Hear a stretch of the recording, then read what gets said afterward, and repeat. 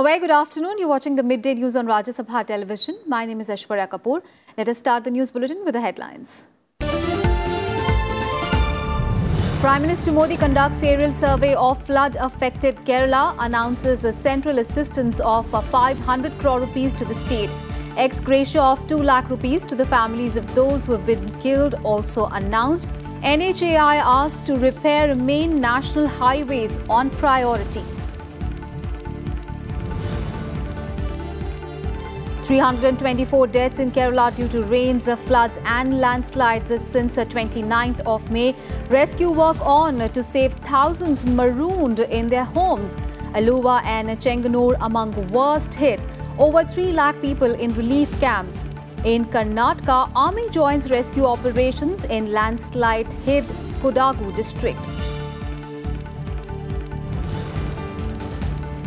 11th World Hindi Conference begins in Mauritius. Dignitaries pay homage to former Indian Prime Minister Atal Bihari Vajpayee, laud his contribution in promoting the language. External Affairs Minister Sushma Swaraj stresses on making Hindi official language at the United Nations. Imran Khan sworn in as Pakistan's new Prime Minister. Khan sworn in at ceremony held at President's House. Swearing in after he defeated Shahbaz Sharif in one-sided election for the post in the National Assembly.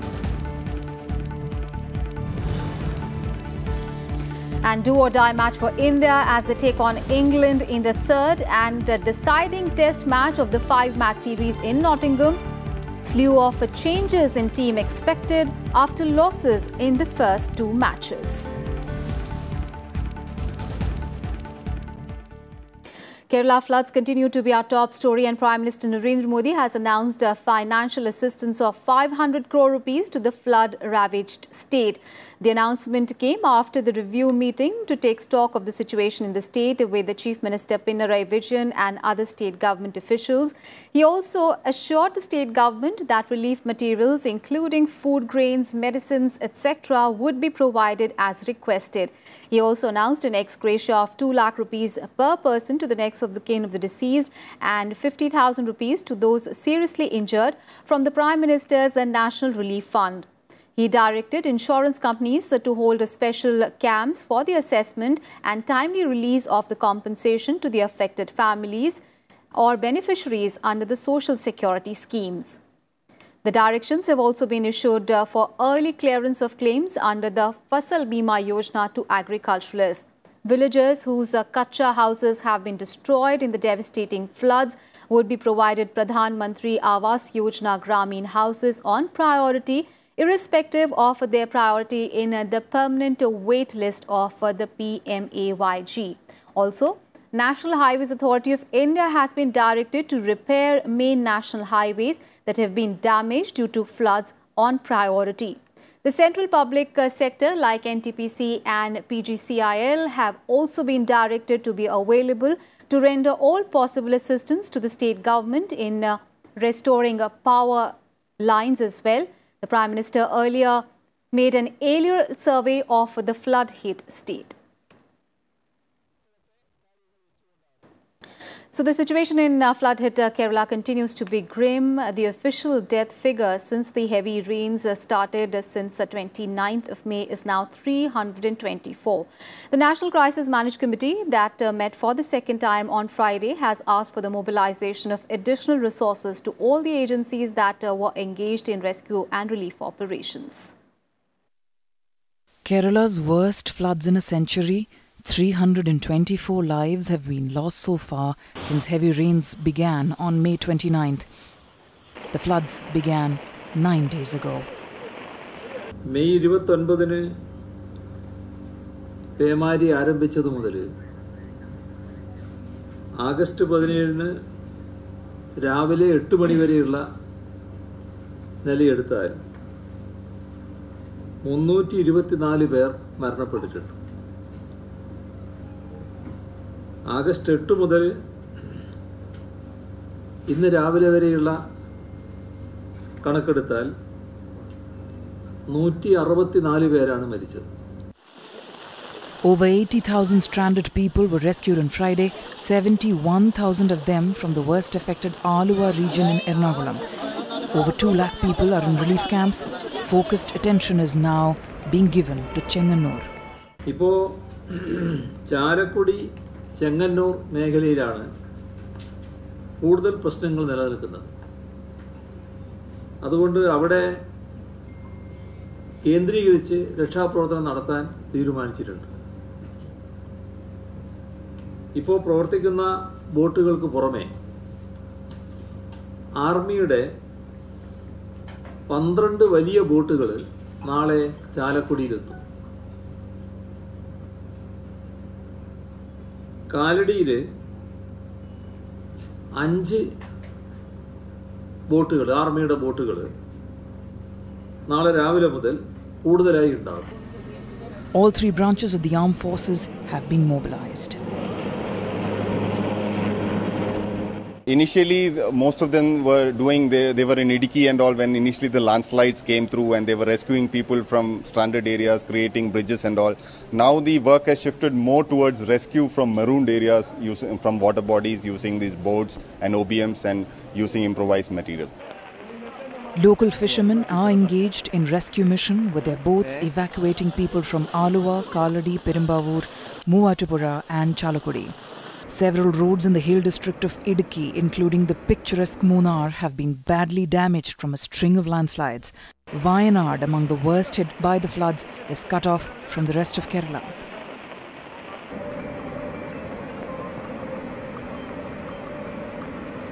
In view of a fresh spell of floods inundating other vast areas, we have deployed our forces over there in 7 districts. Those forces consist of 14 teams plus 4 teams were added to that recently. The 18 teams are there. They have been given the area of responsibility.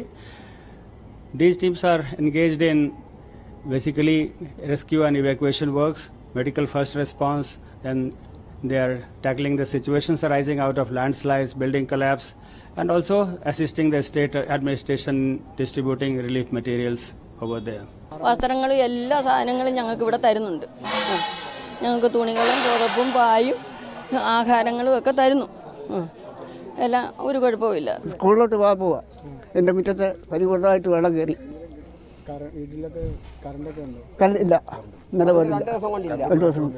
By 4:30 in the morning, we were informed that water was rising up like hell, and we did not know what to do. And then we were shifted to the first floor. Then we could see that both sides of the road, it was completely covered with water, more than our height. The Indian Air Force is airlifting and shifting flood-hit victims to safer places. Defence forces and disaster response teams are busy putting up makeshift bridges and clearing roads. Medical aid is also being provided.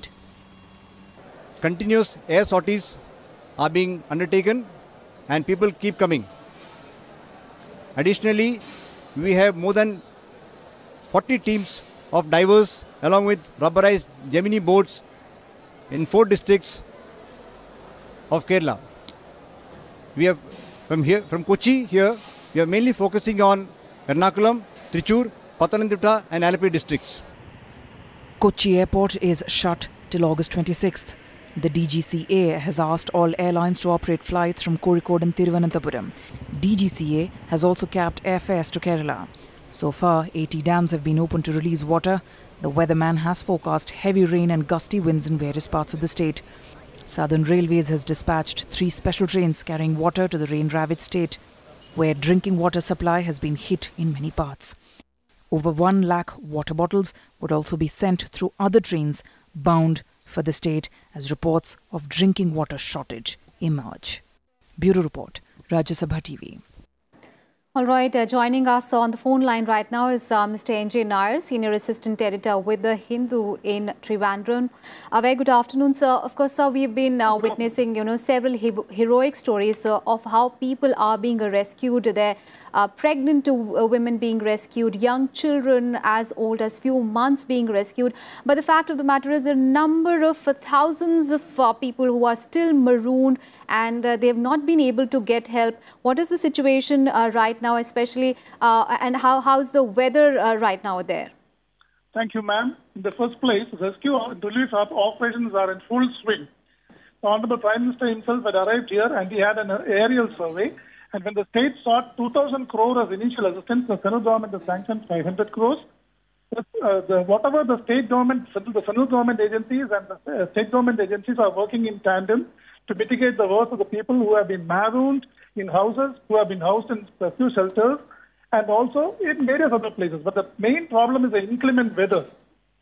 Rains are still persisting, and that is what is impeding the rescue and relief operations. But even then, a number of people are being airlifted, moved out in boats, for which we should be thankful to the central forces and the state police, the state agencies, as well as the local people who are getting involved, totally committedly working to abate the woes of the people who have been hit by the floods, which is quite unprecedented. I think the major flood the state witnessed was in 1924, but that was much. What we are witnessing now is much cheaper and much graver than what that happened in 1924. But the state, and as per the initial preliminary estimates of the state government, the loss incurred has been estimated to be around 20,000 crore. My God. And the state had sought an initial assistance of 2,000 crore, against which the center has given 500 crores, which would not be enough. But at the same time, sufficient forces have been given, more boats and aircraft, I think, will be first into service in a day, by tomorrow. And with that, the things are bound to improve. A number of people have been rescued. 12 people lost their lives today itself. This includes an infant as well as one person who was involved in the rescue and relief operations. Right. The state government is doing its very best to see that the rescue operations are reaching to the remotest end. The places like Wayanad remains totally cut off from the mainland. Idki is one district which has been badly hit by the floods. Pathanamthitta is yet another. Kottayam is yet another. Thrissur and Ernakulam partially are seriously affected. Aluva in Ernakulam is one place that remains seriously affected by the floods. People continue to remain caught up in mosques and other private places, even in their residences. But reaching there is not an easy task, but still, therefore, the army and other state government agencies are contributing their might to ensure that those affected by the flood are getting the very best of their services. Right. Sir, when we had spoken to you in the morning, you were telling us about the situation in the relief camps, and the fact of the matter is that now, since so much rescue work is going on, obviously a lot of these people who've been now rescued from, marooned areas, they would be shifted to the relief camps. So we would like to know from you, what is the situation in the relief camps at the moment? Obviously, they'd be overflowing with people. So how are the people managing with the basic things, drinking water, food? How are people managing with that? That is one thing. See, drinking water supply has been affected in 6 districts across the state. One most important thing is that 4,000 power transformers have been switched off, so pumping is badly affected. That has to be resumed, which is not an easy task. That means the government will have to think of already railways have started carting drinking water from other states, but that is not sufficient.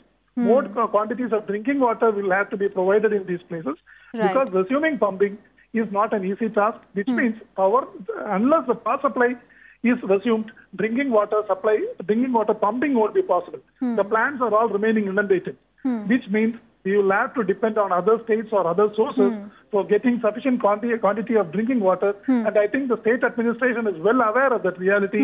It has woken up to that and have started doing such things. Moreover, a lot of people are coming forward with food supply, drinking water supply and all. That is flowing in abundance. But still, considering the scale of the tragedy that has hit the state, all these won't be that sufficient as what we think, and that has to be scaled up further and further, no doubt. And the central and state government agencies, I think, are trying their level best to ensure that those affected are getting the best of services, including medicines. Yes. So indeed, the tragedy is so mammoth, it's humongous. Of course, relief and rescue operations are going on in full swing. But considering the enormity of this tragedy that has happened in Kerala, of course, things are going to continue for many days, and it is going to leave a lasting impact on the state. And those were the visuals that we saw earlier. Prime Minister Modi surveying flood-hit state of Kerala, and he has granted 500 crore rupees as emergency aid.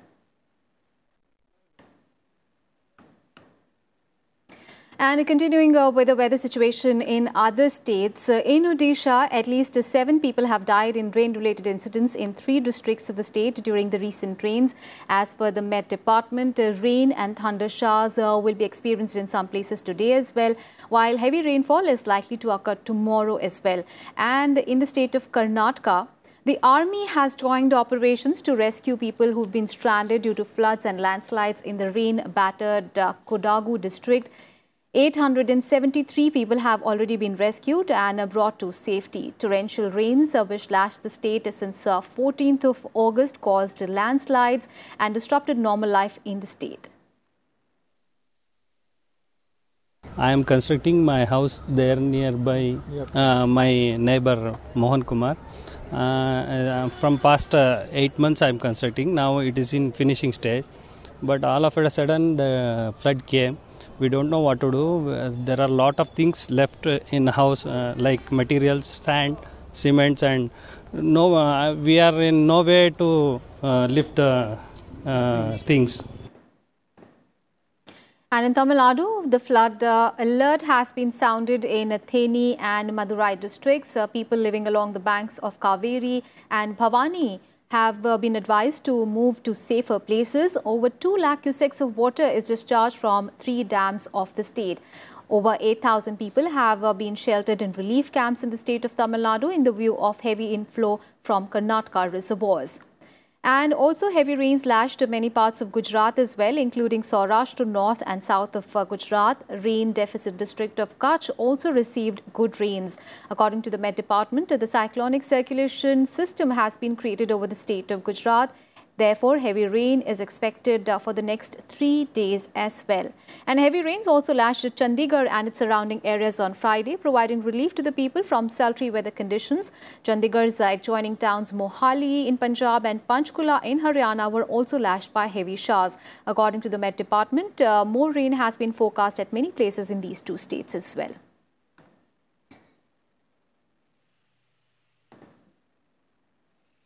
On to some other news now. The 11th World Hindi Conference began in Mauritius today. The Prime Minister of Mauritius inaugurated the conference in Port Louis. The dignitaries paid tribute to former Prime Minister Atal Bihari Vajpayee at the conference and lauded his contribution in promoting the Hindi language. External Affairs Minister Sushma Swaraj in her address at the conference stressed on making Hindi the official language at the United Nations. Hindi world and Indian culture is the theme of the conference. For the first time, representatives from all the 29 states and union territories are attending the conference. The delegates from India and various countries of the world are deliberating on 8 subtopics on Hindi world and Indian culture during the 3-day conference. World Hindi Conference was started in 1975 to make Hindi language a medium of service and knowledge and to enable it to move forward with time. Since then, Hindi has made remarkable progress and it has become one of the prominent languages of the world. मैं हिंदी में बहुत ज़्यादा नहीं बोल सकता हूँ, कुछ बोलने की कोशिश करता हूँ। उनको इस भाषा के प्रति मेरा प्रेम समझना। We would like Shri Vajpayee's name and legacy to endure in Mauritius.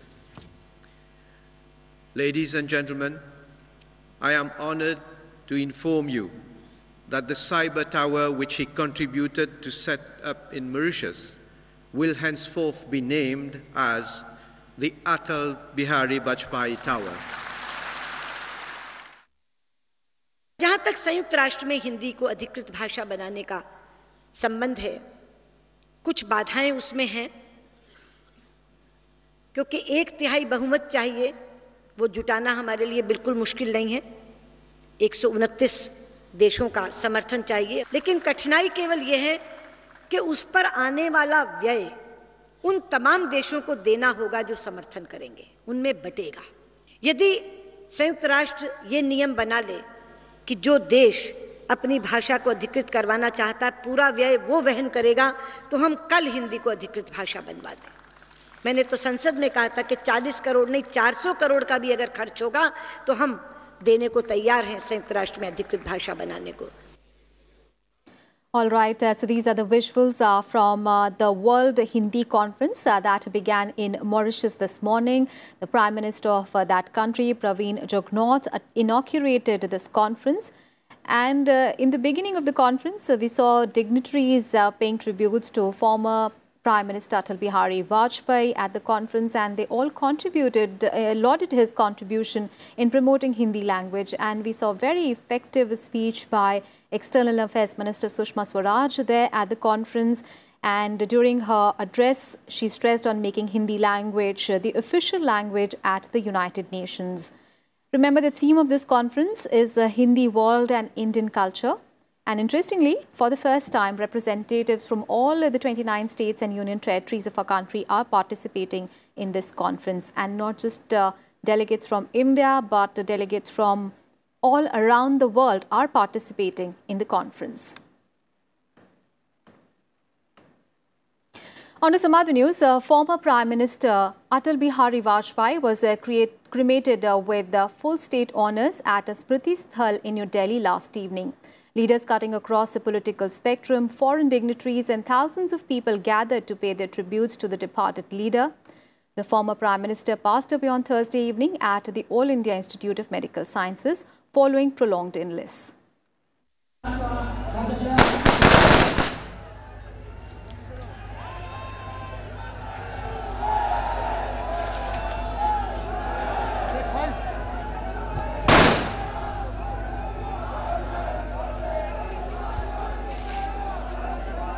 As bugles sounded the last post and uniformed soldiers gave a gun salute, the crowd fell silent as former Prime Minister Atal Bihari Vajpayee's mortal remains were consigned to flames. Atal Bihari Vajpayee ji का पार्थिव शरीर दैहिक रूप से अब वो हमसे अलग हो जाएंगे. Vajpayee's foster daughter Namita Kaur Bhattacharya lit the pyre as cries of Atal Bihari Amar Rahe reverberated the air. गीत नया गाता हूँ, गीत नया गाता. President Ramnath Kovind, Prime Minister Narendra Modi, Congress President Rahul Gandhi and former Prime Minister Manmohan Singh were among the thousands of people at the Rashtriya Smriti Sthal on the banks of the Yamuna, where the BJP patriarch was laid to rest.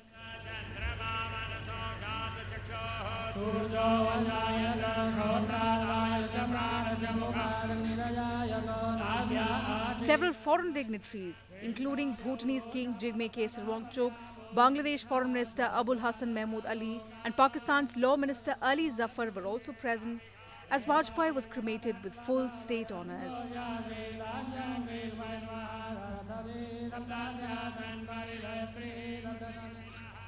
The gathering included governors, chief ministers, opposition leaders, chiefs of army, navy and air force and a host of other dignitaries who paid their last respects to the former Prime Minister. It was a sea of white, with most mourners dressed in the colour of mourning to remember the man who wove together pragmatism and his vision for an inclusive India. Earlier in the day, thousands of mourners poured onto the streets of Delhi as Vajpayee's cortege made its way from his home to the BJP headquarters on Deen Dayal Upadhyay Marg and then to the Rashtriya Smriti Sthal.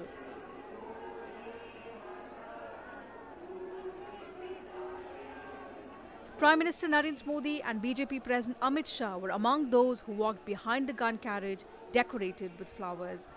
The crowd was so massive that people spilled over barricades and jostled to get a glimpse of the former Prime Minister. A sea of people also gathered at the BJP headquarters in the afternoon to catch a glimpse of the BJP stalwart. The Uttar Pradesh government announced that Atal Bihari Vajpayee's ashes will be immersed in rivers in all the districts in the state. Bureau Report, Rajya Sabha TV. Big story from Pakistan. Former cricketer Imran Khan has been sworn in as the new Prime Minister of Pakistan more than 2 decades after he entered politics. Imran Khan was tearful and smiled as he stumbled over some of the words of his oath led by country's President Mahmood Hussain at the President House in Islamabad. Members of the 1992 Cricket World Cup winning team that Khan captained to victory watched the ceremony. Alongside senior PTI figures, Army Chief General Qamar Javed Bajwa and other military officials. Indian former cricketer and politician Navjot Singh Sidhu was also in attendance. Khan was elected Prime Minister in a vote at the country's National Assembly on Friday. He was backed by 176 members. His opponent, Pakistan Muslim League Nawaz President Shahbaz Sharif, received 96 votes. On to sports news now. The 18th edition of the Asian Games officially kick off in Indonesian capital Jakarta today, and the opening ceremony will begin at 5:30 p.m. India time, with most of the events scheduled to commence from tomorrow. Around 11,000 athletes from 45 nations will be seen competing in 40 sports and 60 disciplines, consisting of 28 Olympic sports, 4 new Olympic sports and 8 non-Olympic sports. Javelin thrower Neeraj Chopra will be India's flag bearer to lead over 500-strong contingent. And in cricket, the third test between India and England starts at Trent Bridge in Nottingham today. The match will begin at 3:30 p.m. and India will aim at redemption against England in this test. It will be Indian team's last chance to save the 5-match series after being outplayed in the first 2 test matches. Remember, India lost to England by 31 runs at Edgbaston and by an innings and 159 runs at the Lords. That's it in this edition of Midday News. Thanks for watching.